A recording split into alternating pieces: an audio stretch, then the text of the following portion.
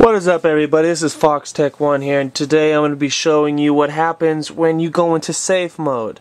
What do you do when you go into safe mode? I'm going to show you a quick tutorial on what to do. Some people have no idea what to do. It took me a little bit when I first started out to what the heck do you do when you go into safe mode.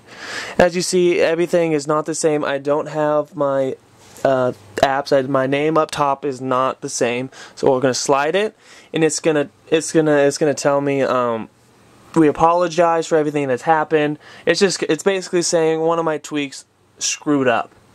You're going to want to hit restart and see if everything goes back. If it doesn't and it goes straight back to safe mode, I want you to hit OK. Oops. I want you to hit OK. Go to Cydia. This is a quick tutorial on what to do if something bad happens. And I want you to not download, but uninstall that tweak that you just had. Go to that tweak,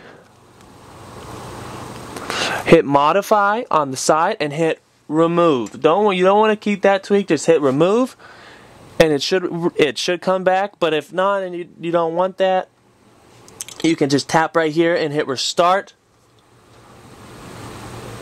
or go into Cydia and delete what you just downloaded. And everything should be back to normal. As you see, all my interface is back to normal, and everything is fine.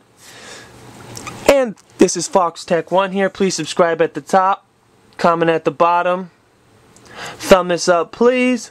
Thank you for everything you've done, and peace out.